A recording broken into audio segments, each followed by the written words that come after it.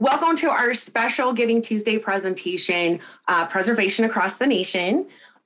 We hope you'll celebrate Giving Tuesday with the gift of archaeological heritage, and we'll be providing the link for the donation, online donations in the comments and in the chat on Zoom.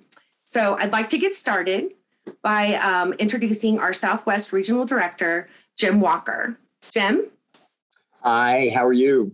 Great. Welcome everyone to the Archaeological Conservancy's Giving Tuesday program. And it is such a pleasure to be able to meet with our donors and our members and to thank them personally for everything they've done for the Conservancy over the last year. We are a group of professionals. We do a very good job in acquiring sites. But without the funds to buy them and to fund our operations, we're just twiddling our thumbs here. And so we owe our success to our donors. And in this program, we're going to tell you a little bit about how we operate, who we are, and at the same time, thank you for your continued support of the Archaeological Conservancy. We have a number of people with us today. We have some regional directors, we have some field representatives, and we have some people from the main office. And so we'll be talking to you a little bit about what we do.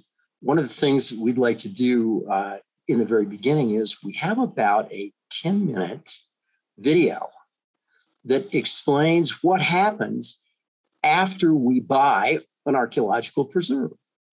Acquiring the archaeological preserve is just the first step. Whether it's a donation or purchase, it's certainly one of the biggest steps that we take. But there are many other actions that are really required to put in place our program of preservation and long-term stewardship. And so, April, if you're ready, why don't we watch this short video? You'll learn a little bit more about what we do. Thank you.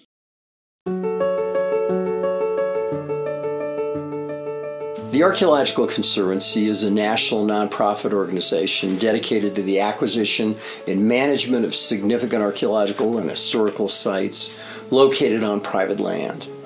Over the past 41 years, we've established 550 archaeological preserves in 46 states. We greatly appreciate the assistance from our members and the help that it's given us through the years. This brief discussion explains how we use those funds to accomplish our preservation goals. The first and usually largest expense incurred in creating a preserve is the cost of acquiring the land. We rely heavily on foundations, corporations, and large donors to fund land acquisition. Acquiring the property is just the first in a series of subsequent steps we take to create an archaeological preserve.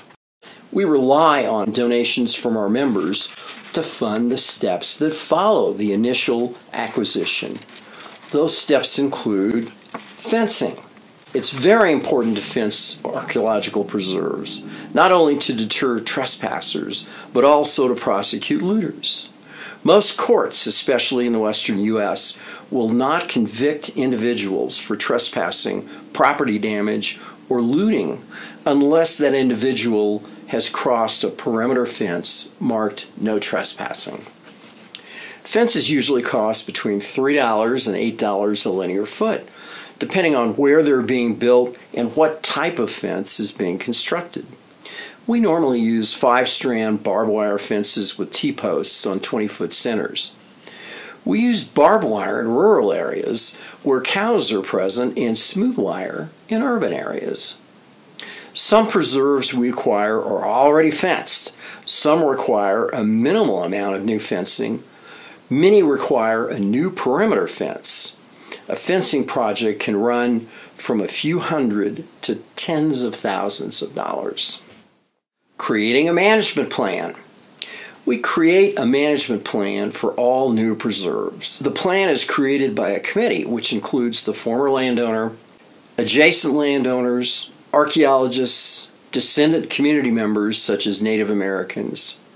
The meeting is usually a one-day event that is held in a meeting room near the preserve. It includes a morning visit by the committee to the site, followed by an afternoon discussion.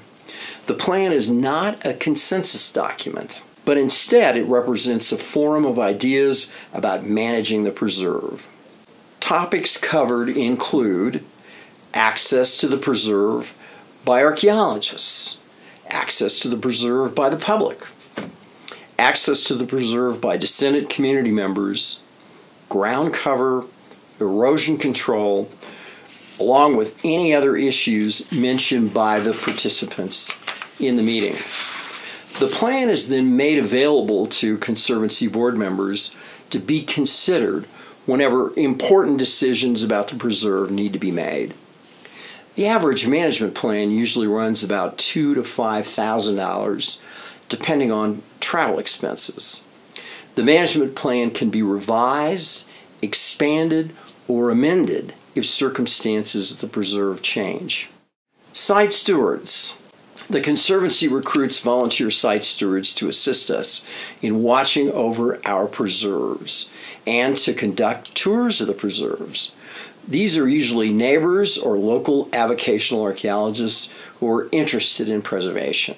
Several states in the Southwest region, including Arizona, New Mexico, Colorado, Texas, and Utah, have statewide volunteer site steward programs that the Conservancy partners with.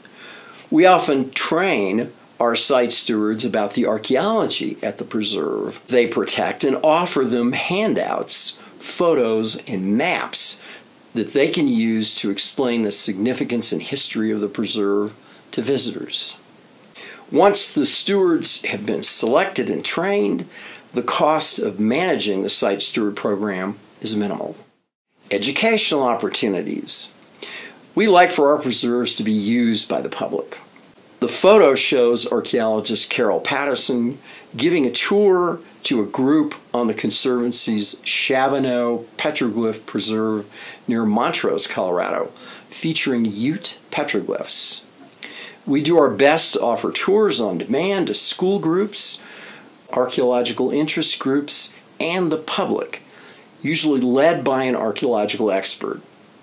Again, on an established preserve, the cost of extending educational opportunities is usually minimal. Mapping. Most of the preserves we acquire lack an adequate archaeological map. Maps are an important planning tool for identifying areas that need backfilling, reseeding, or where standing walls need stabilization. We invite archaeology students as well as interested avocational archaeologists to practice their mapping schools on our preserves. We also hire professionals to map our preserves using traditional mapping techniques as well as LiDAR. Professionals who specialize in mapping often donate their services to the Conservancy. Backfilling.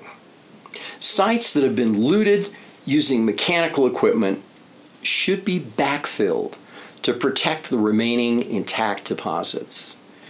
If a looted masonry room is left unbackfilled, surrounded by intact deposits, through time the four walls of the vacant room will collapse, corrupting the archaeological integrity of the intact adjacent rooms. The photos show the Box S Pueblo in western New Mexico, adjacent to the Zuni Reservation.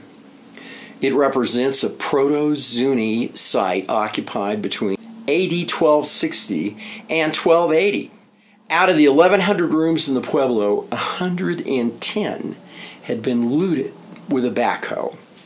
Since the Pueblo was 2 stories high, many of the shafts created by the looter were 20 feet deep and the depth and width of a Pueblo room, about 8 feet by 10 feet. After mapping the site with the assistance of Zuni archaeologists, tribal members, and volunteer conservancy members, we backfilled all 110 looted rooms over a 3-week period. This project cost just under $20,000. This 160-acre preserve was transferred to Zuni Pueblo in 2000. Stabilization. The man in this photo works for Salomon Ruins Museum Division of Contract Archaeology in Bloomfield, New Mexico, as part of an award-winning professional stabilization team. The Conservancy hired the Salomon Ruins team in 2013 to stabilize Garcia Canyon Pueblito, a 9-room gubernador phase Navajo structure built in a remote area of northwest New Mexico between AD 1712 and 1722. Built atop a boulder 70 feet above Francis Canyon, Garcia Canyon Pueblito provided a defensive refuge for a Navajo family, protecting them from retaliatory Spanish expeditions and Ute and Comanche raids during a difficult time of conflict and unrest in the Southwest. The stabilization project cost $64,000, with $40,000 provided by the National Trust for Historic Preservation and the New Mexico Department of Cultural Affairs. Revegetation. In the arid Southwest, adequate ground cover is vital to preventing erosion, as well as discouraging invasive species of shrubs and grasses. This is the 196-acre Smith Family Petroglyph Preserve in Utah County, Utah. Revegetation of a half-mile-long section of the preserve with native grasses was necessary after a devastating wildfire swept through the preserve in 2020. The revegetation project cost the Conservancy about $16,000. Interpretation. The Conservancy encourages use and visitation of our preserves. This interpretive kiosk at the Smith Family Petroglyph Preserve was completed in 2019 using volunteer labor at a cost of $3,000. The $3,000 was generously provided by the Utah Department of Transportation. That is just a short example of some of the projects that are done after acquisition, and we certainly, again, appreciate the contributions that have been made to the Conservancy by our members, which help us accomplish these important steps. Thank you.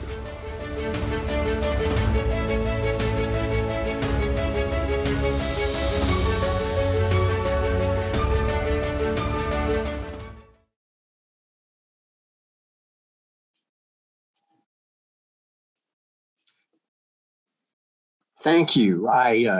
That's a very interesting step back in time to see some of our older preserves and how we operate as an organization. What we would like to do is go to some of the staff people that we have with us today and sort of go through some of the projects, new projects that they're working on, so you can see what we've been up to lately. It has been a tough year, I'll tell you, and it's been very difficult for us to operate. However, I'm happy to say that we have done, I think, an outstanding job of continuing our nationwide program of preserving and protecting archaeological sites. Many of our staff members already work from home. Some of the people in the national headquarters in Albuquerque, including me, had the experience of working from home for the first time quite a bit over the last year and a half. And it has been very interesting. What I have learned is that I can do almost as much at home as I can in the office. And I think the pandemic has taught us new ways to innovate, new ways to connect with people, and new ways to move ahead with our work of preserving and protecting archaeological sites. And so that being said, we would like to show you a few examples. And if you don't mind, I'll start first. And I have a screen that I'd like to share with you. I have two interesting sites to tell you about. This is what we're working on right now. And so I'm going to open a PowerPoint. What I'd like to do is tell you a little bit about one of our new projects in southwestern Colorado. And this is Shields Pueblo. You can see the star up here in, oops, sorry about that. Keep going back to, okay. There's a star in the upper left-hand corner. The town in the lower right-hand corner is Cortez, Colorado. And we're in the Montezuma Valley. And it's very interesting because a lot of us, whenever we think about southwestern Colorado, think about Mesa Verde. And I'm sure many of you have been to Mesa Verde and admired the amazing cliff dwellings that are there.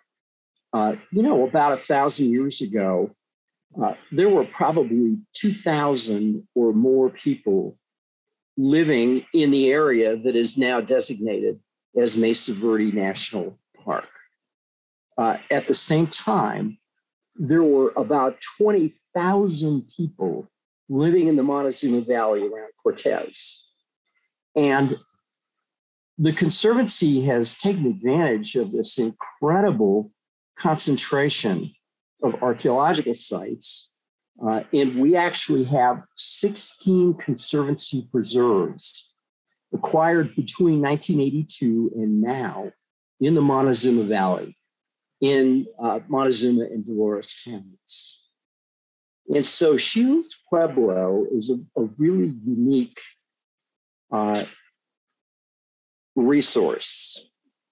It is adjacent, and we'll finally get to the slide that I keep popping off of. Shields Pueblo is in blue on your screen, and you'll notice there is a brown section below it that says NPS. This is one of the units of Hovenweep National Monument, and we are in an area of very high archaeological density. And so Shields Pueblo is a unique site. It was discovered quite some time ago. And one of the early discoveries made at Shields was one of the first copper bells ever found in the Southwest. And it had the distinction of being the northernmost copper bell found. These copper bells were coming from basically the west coast of Mexico. You may be thinking about a church bell, but no, the copper bells, think more like a jingle bell, made out of copper with perhaps a stone or a piece of copper inside it. And so Shields Pueblo is huge.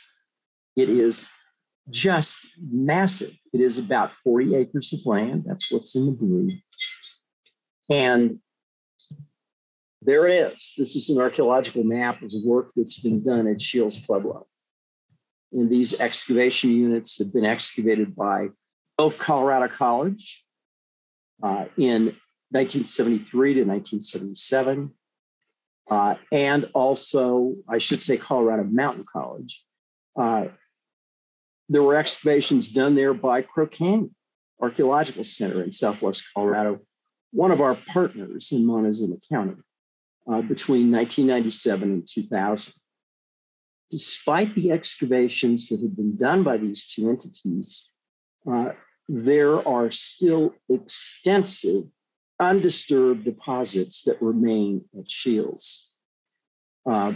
This particular property is owned by an institution. It probably has a market value of around $250,000. We are in the process of negotiating a bargain sale to charity, which would be part cash, part donation to the Conservancy. And we are hoping to acquire this for probably around $50,000. It's going to require a perimeter fence around a 40-acre tract is going to run us about $15,000 to $20,000. We'll also be developing a management plan for this site, maybe another $5,000.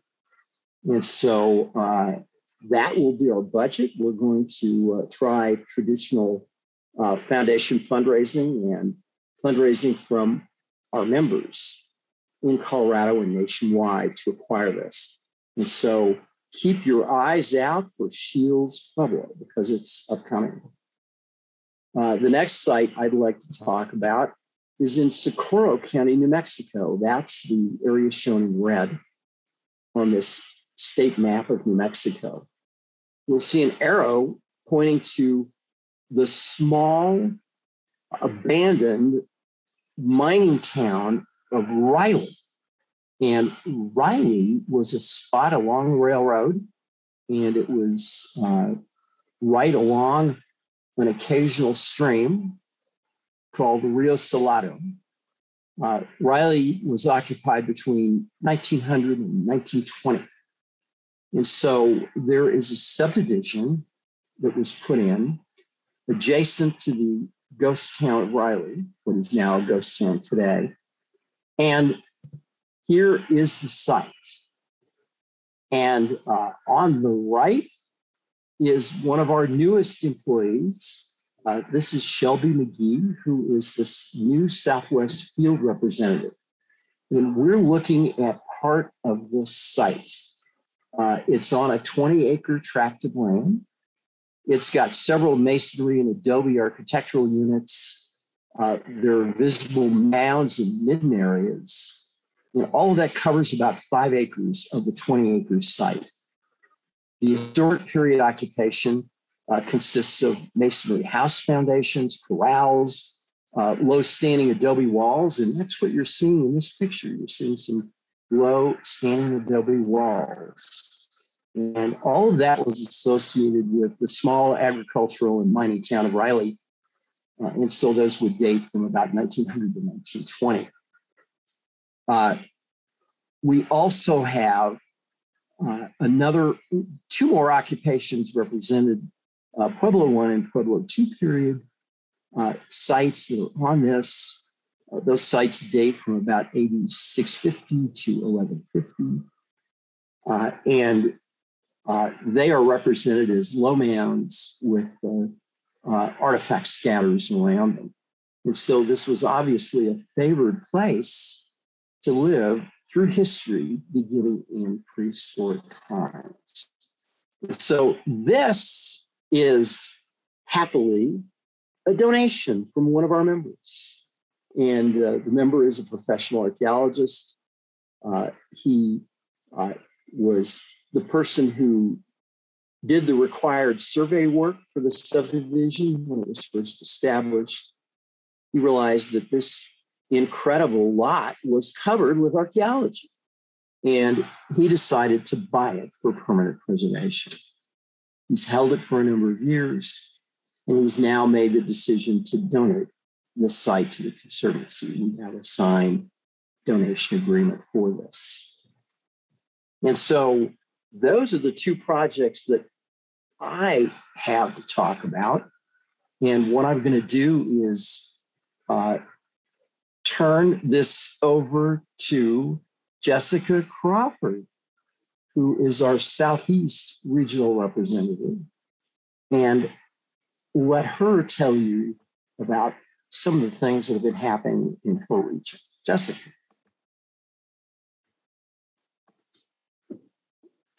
Can you see my screen? You can. Yes, we can see it. Let's see. And I'm unmuted. Good.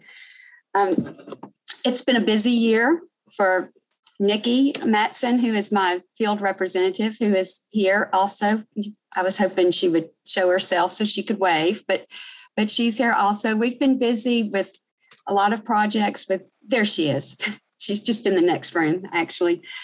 We've been busy with projects that include site maintenance, a little bit of research on conservancy sites in the Southeast this year, but not as much as usual for obvious reasons because of COVID. And of course, we've had lots of maintenance issues. Unfortunately, travel during part of the year, we didn't travel much during most of the first part of the year. So we're still catching up on that. We have a lot to do there. I thought people would like to see what the Southeast region looks like for the Conservancy. Yes, I know South Carolina looks kind of bare right now, but I do have some potential acquisitions that have been suggested to me lately. So I have some new South Carolina files, but South Carolina people, let us know if you have any suggestions. I'm always up for new potential acquisitions. We've been busy with trying to add to sites that we already own, like Troyville site in Louisiana and Holy Ground in Alabama. We'll probably get 2 additional parcels of both of those sites soon. And we've also been looking at new sites as well. In fact, tomorrow, Nikki and I are going to see what we call Taylor Mounds, which is it's actually one mound site. It's probably about 45 minutes from my office here in Northeast Mississippi. And then we're going to a preserve that the Conservancy already owns called the Blanchard Harris Mound site to deal with some, vandalism issues that keep occurring there. So, it's a little bit of everything every day. I'll just briefly talk about 2 other new acquisitions that we don't have anything signed on yet, but I hopefully will be really close soon. Let's see. It's not advancing.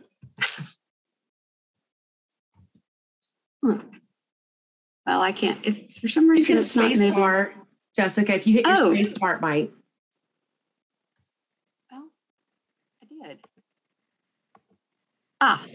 There we go.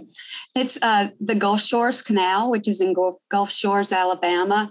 This is really one of the most interesting sites I've ever seen. Certainly, it's unique to the Southeast. I mean, there are canals in the Southeast and canoe canals, things like that, mostly in Florida. This one in Gulf Shores, Alabama there are several parts of it that need to be preserved. You can see on the LiDAR image where some of it's really visible. This whole canal has different landowners, and we're contacting as many as we can. Some have been responsive, others have not. But it's such a unique feature, and it's an unusual site that I think it's something that we need to really try hard to acquire. And if we can just get one landowner to agree to sign an agreement with us, I'll be tickled, and then hopefully we can get more of it. It's a woodland canal, and it's really one of the most interesting sites I've had the pleasure of seeing. And just keep your fingers crossed. This is one that we're spending a lot of time trying to get with some landowners on. All right. And let's see, this is another one, which is White's Creek, also called Marshall Farm. It's near Nashville, Tennessee, and it's multi-component. It has a little bit of everything on it, from early archaic to Mississippian period. It's in an area that it's in a lot of danger from being developed. It's farmed right now. This site was suggested to me by my friends at TVAR. They're a CRM firm in the area, and they did some work out there and thought, this is something that really needs to be preserved and could potentially be in danger if a landowner who is not worried or concerned about the archaeology there ends up with it. And we are trying to work out something with this landowner. He does recognize the importance of the site he has there.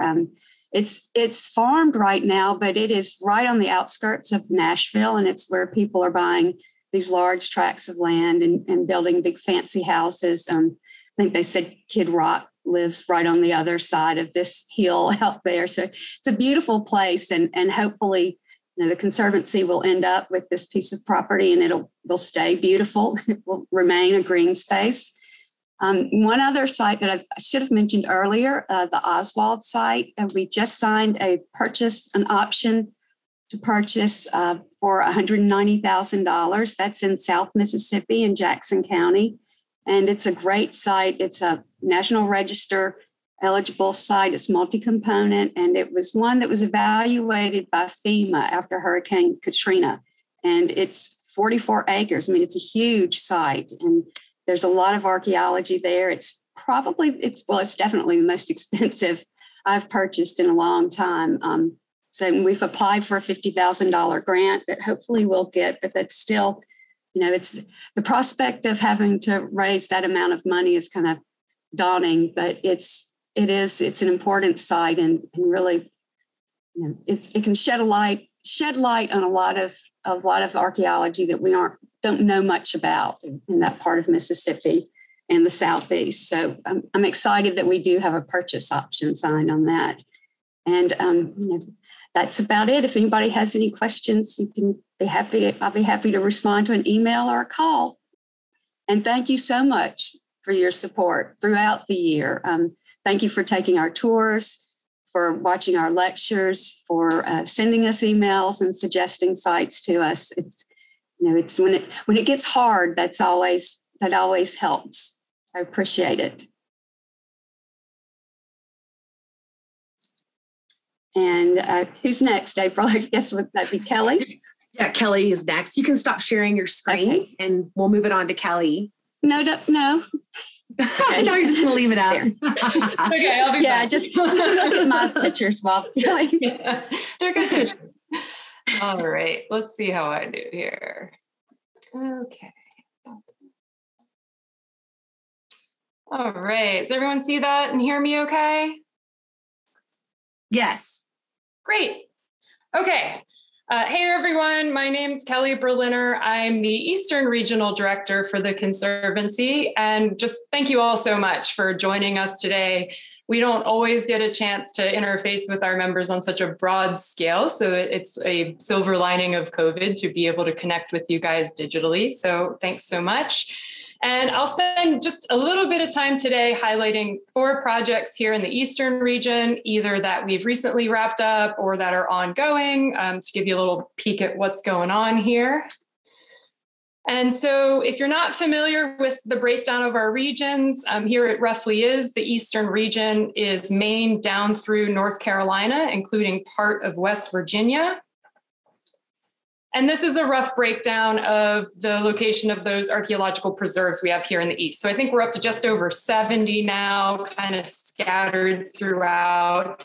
A couple spots here and there, but working to fill those in. And much like the other directors have said, all of these sites have maintenance needs. We can't just acquire them and walk away. So a lot of my time is spent zipping around between these places to make sure fences are in order or properties are posted or that our site stewards are keeping an eye on things. And so it's the smallest region, but it's still enough to cover.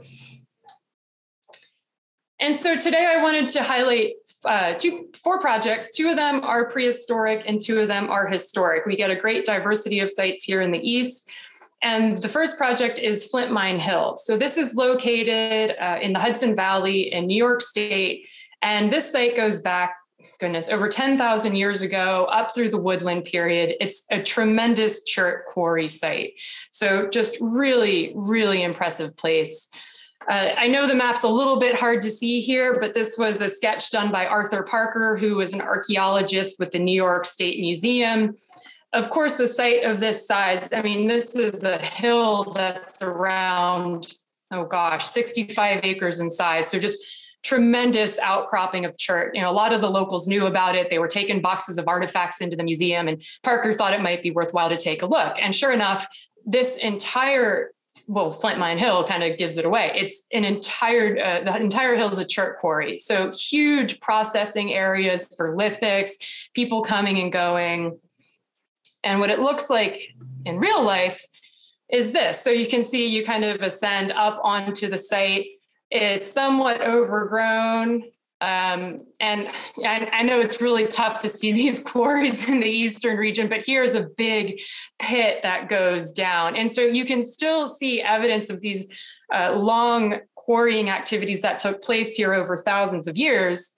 And if you look down, the entire site is just absolutely covered in quarrying debris. I think the way Parker described it was a bit fanciful. He said the number of hammerstones would like fill a railroad, numerous railroad cars or something of that nature. So a lot of potential to better understand trade networks here, because this material is moving out from this area quite a distance. People are coming into the area.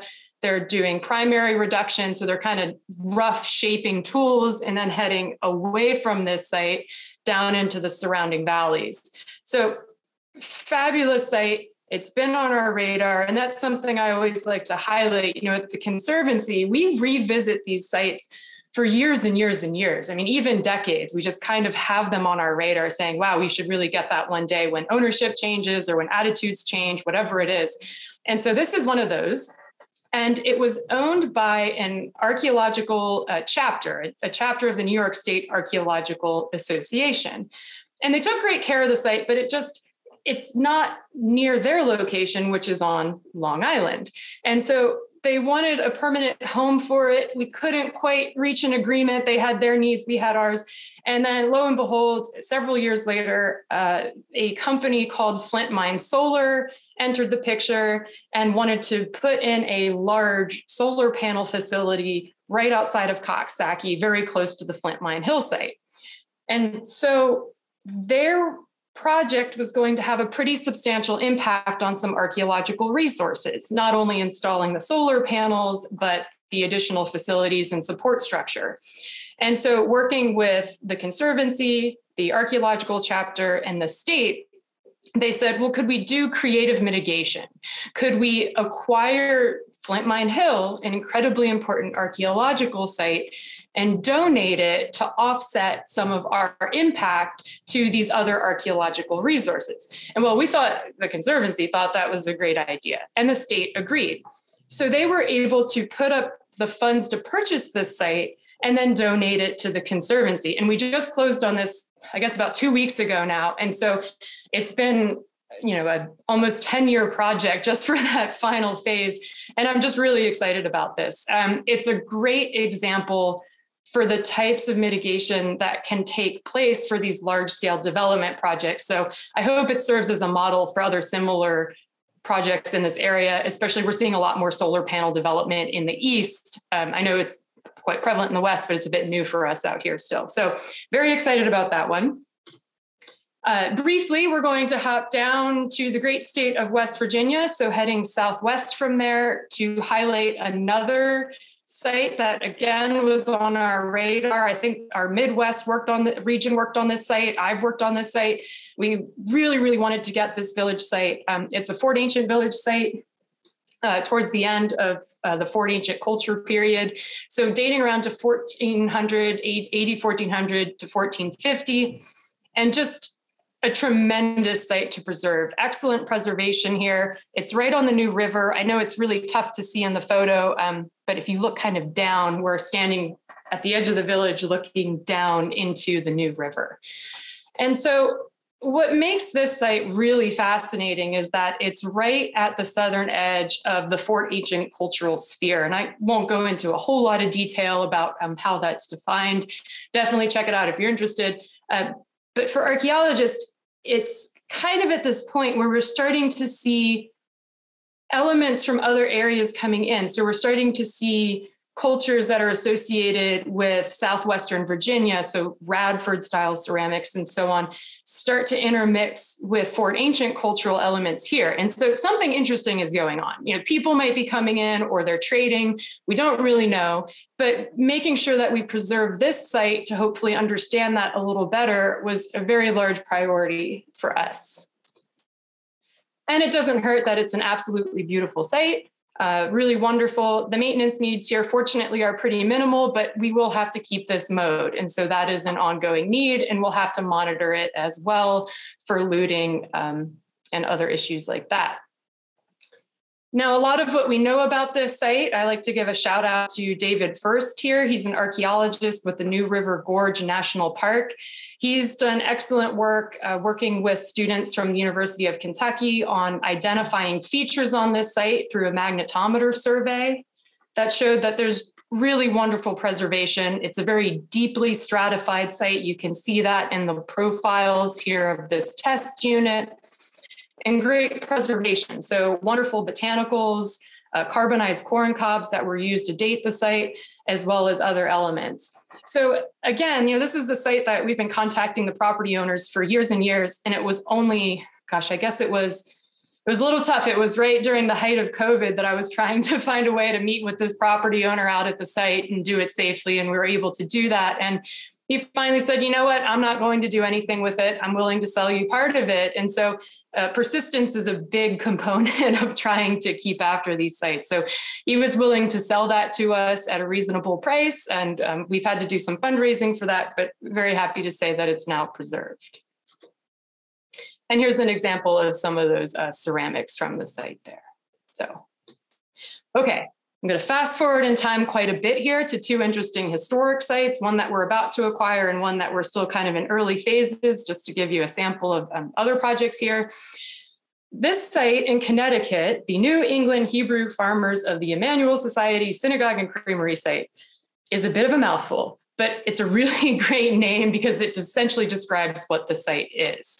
So this is a Jewish settlement site dating to around 1850, give or take, and being occupied up until the mid 20th century. And I just think this site is really fabulous because it's a bit different, at least in the Eastern region. And a nice thing about historic sites is that when they date this late, sometimes you're lucky enough to get photographs, which a lot of archaeologists, we don't get that very often. And so we can see the synagogue on the left is as it was standing, the town was no longer occupied at this time. The synagogue was not being used, but it was still standing. It was still standing after a fire in 1972, but it did eventually fall into ruin. And this is what it looks like today. So there's a memorial marking the site of the synagogue, and there's a foundation outline. And a really, really wonderful element of this project is that the site is owned by the New England Hebrew Farmers of the Emmanuel Society group. It's a nonprofit group consisting predominantly of a descendant community who had ancestors at this site. And they're so passionate about preserving this history, about working with the Conservancy. And it's been really incredibly rewarding to have those shared values. And so they understand that they're a smaller group. It might be beneficial to have an archaeological preservation group, make sure that this is preserved in perpetuity. And we agree, we think that's a great idea. And so there's been a bit of excavation on the site. This is some of the work that was done. It was led by Nick Bellantoni, the former state archaeologist of Connecticut, here in the synagogue. And you can see a sample of some of the artifacts. So this was some of the glass that would have been in an oculus window in the synagogue there. And then there's also been work on another component of this site. So this is the shochet's house, or this would have been a ritual butcher. And there's also a mikveh. Here's some of the excavation of that mikveh. So the mikveh was a ritual bath used by the Jewish community.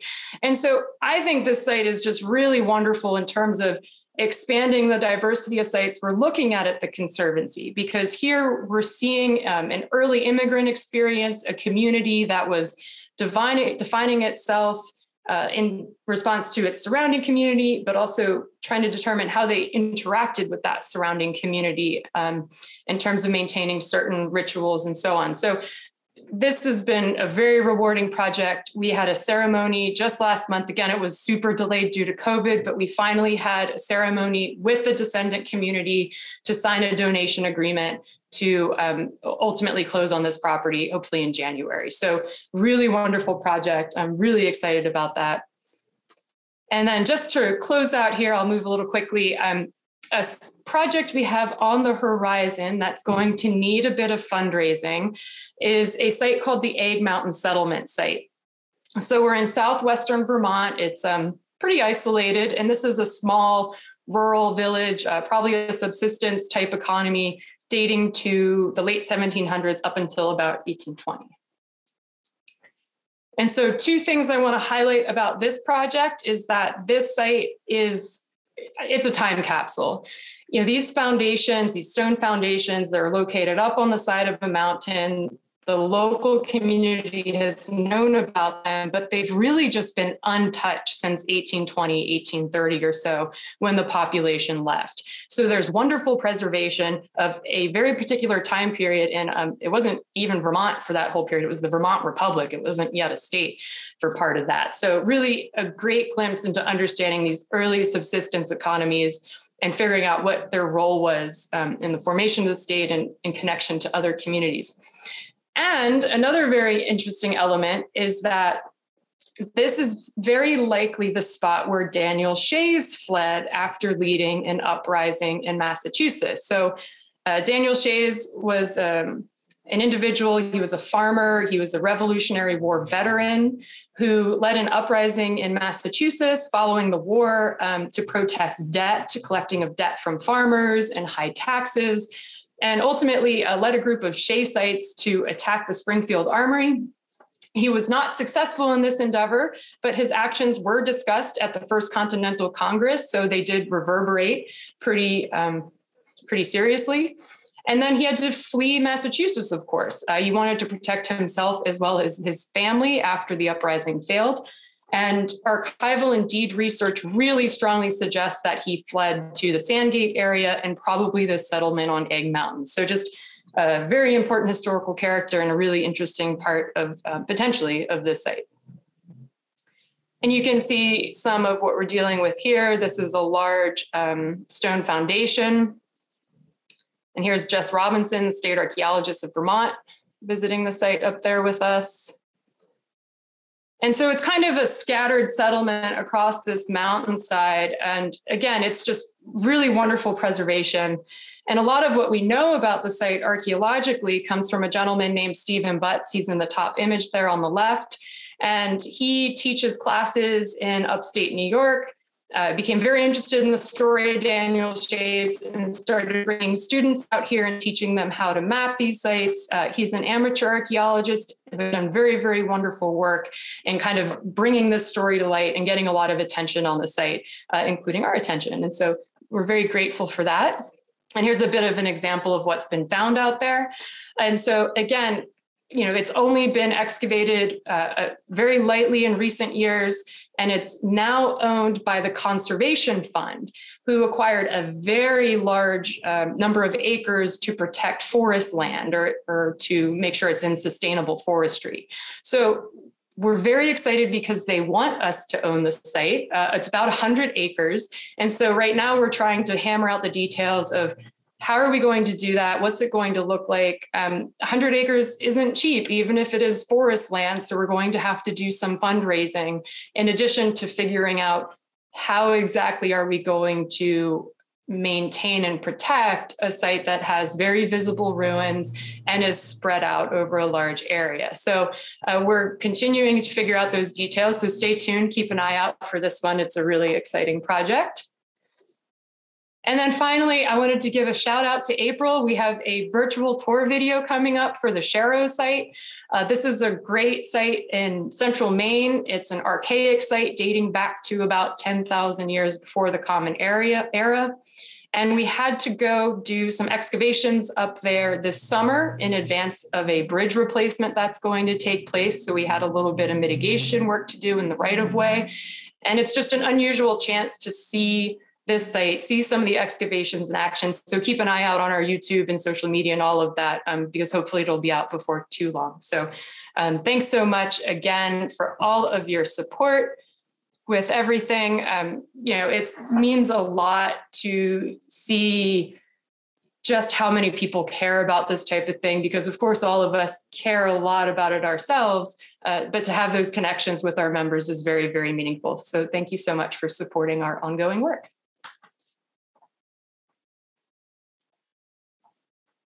Thank you, Kelly. That was wonderful. And we'll move on to Jim, who's going to give us, well, first, I want to see if there's any questions from any of our attendees before we conclude. So you're welcome to type them in the chat or the Q&A. We'll give you a minute. See if there's any questions.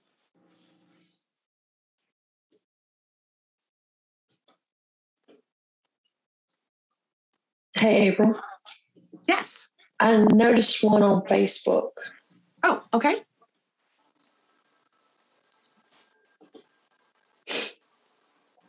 I think it was asking if after we acquire a site, if some of the indigenous people still have access. I remember seeing that too. So, Jim, do you want to tackle that? Yes. Let's see. Can you hear me? Yes. Good. Okay. Yes, we in the Southwest region take special steps to ensure that indigenous people and descendant communities do have access to the archaeological preserves that we control. And we have sort of a special way of doing this. Our liability insurance company insists that if anyone is visiting an archaeological preserve, they must be with either a trained site steward or with a conservancy employee.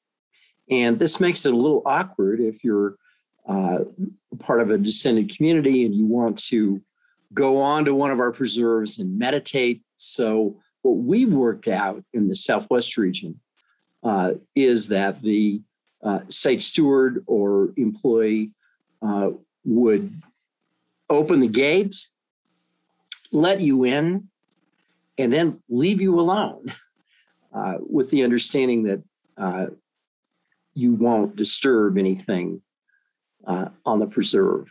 And this has worked out very well. And we've had a number of descendant community members who have taken advantage of this and who go back and visit these places on a regular basis. And so that has worked out very well.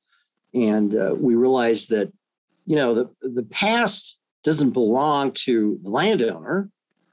The past doesn't belong to the conservancy. It doesn't belong to, the United States. It belongs to all of us. And I think that we strive to share what we've given the responsibility of taking care of, and at the same time, let everyone have an opportunity to enjoy, appreciate, meditate, and really see the past in their own way. And so that's what we do in the Southwest, and it's upon request.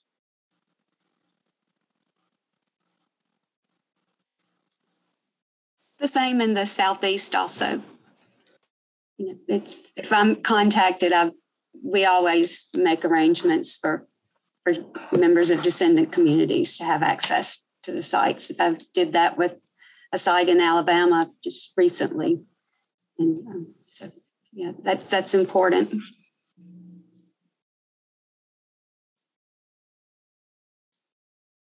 Thank you, Jim.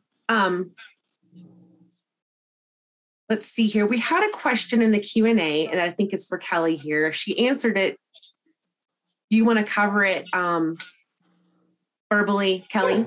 Sure. And I'll say too, just briefly, in the Eastern region, we have the same policy for permitting Native American access on our preserves as well. So always happy to do that.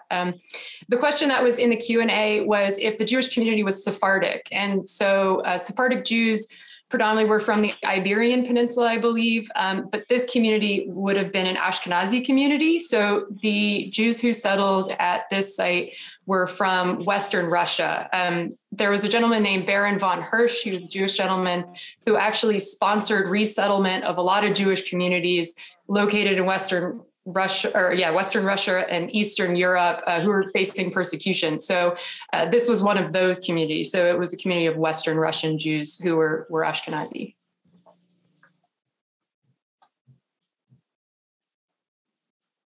Thank you, Kelley.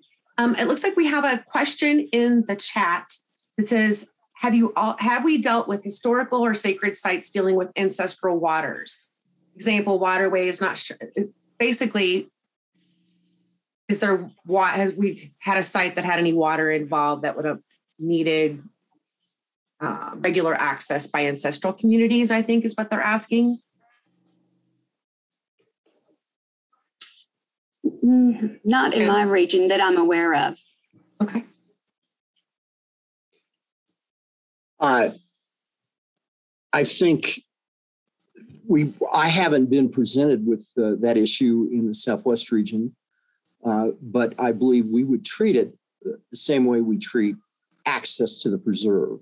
And that is that if I was approached by someone and they said, gee, I would really like to have access to this spring, that we would make accommodations to give them access to that particular spring.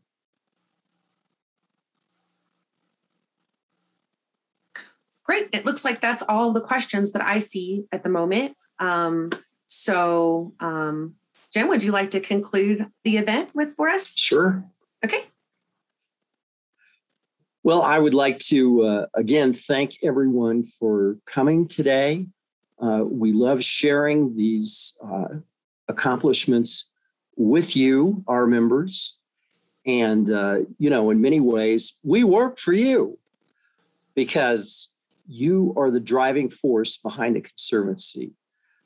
You are the gas that keeps the car running. And we would really like to hear from you. If you know of significant sites that are on private land that you think should be preserved and protected, please let us know. And we would be happy to look into it and see what we can do. The other thing that I might say is that if you own significant archaeological sites on property, and you would be very interested in looking at the possibility of extending that protection into the future, then we would be happy to talk to you about that as well. So please feel free to contact us. We love talking to members.